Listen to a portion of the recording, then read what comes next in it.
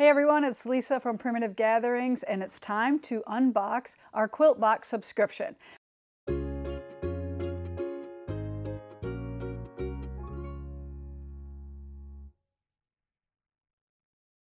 Now this is our second year of quilt boxes, so this will only be box number 7 that we have done. So let's take a look to see what's all in the box.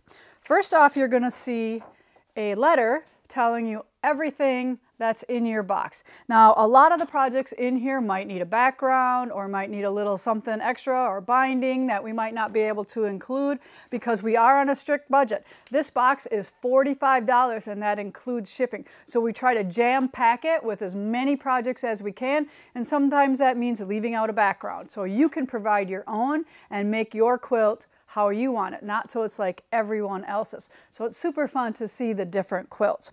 Now this box contains an ongoing project that you will just get a pieces and parts for each box, and then a couple other projects and fun things to do. Now you will be getting this cute cross stitch pattern. Katie is back again for another 6 boxes to complete a whole year's worth of these cross stitches. If you weren't in the first year of the quilt box, you can go back and get the other patterns for these. They are for sale on our website. But this is the one for February. Super cute. And then we have the ongoing project, which I do not have because all it is a bunch of triangles for this month. So I'm not going to show you anything for this month. But you get this packet of fabrics, and you are going to pick your background for this one. And we've picked a really nice tan. You can kind of see it here in the photo. Just a very nice neutral that goes with all of the fabrics in the quilt. And there they all are.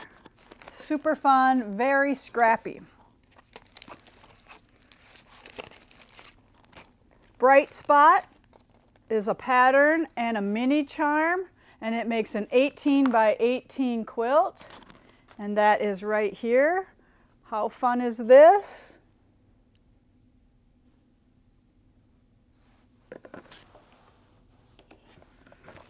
And then I believe this is a cute little charm pack pattern called Jelly Sticks.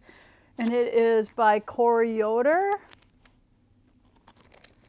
And again, I think you might have to add the little bit of a background in there to finish that up. But how fun is that? Nice and springy, just in time for the daffodils to bloom. I could see a nice little bouquet of daffodils on the cupboard with that underneath it. Here's the pattern for Katie's cross stitch.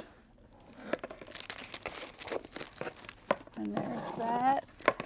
You have a tube of 12 binding needles.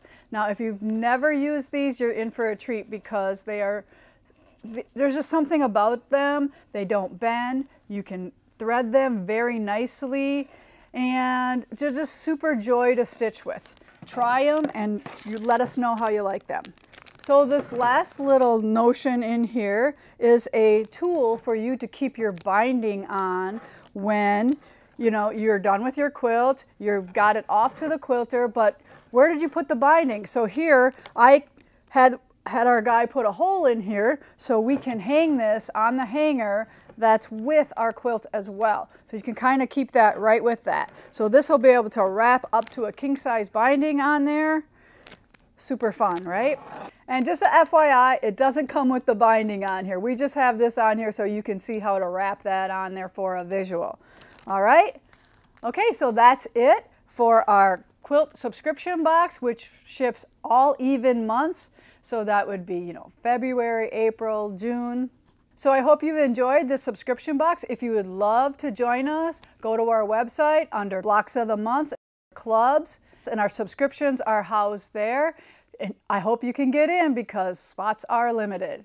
Take care, everyone, and see you next box.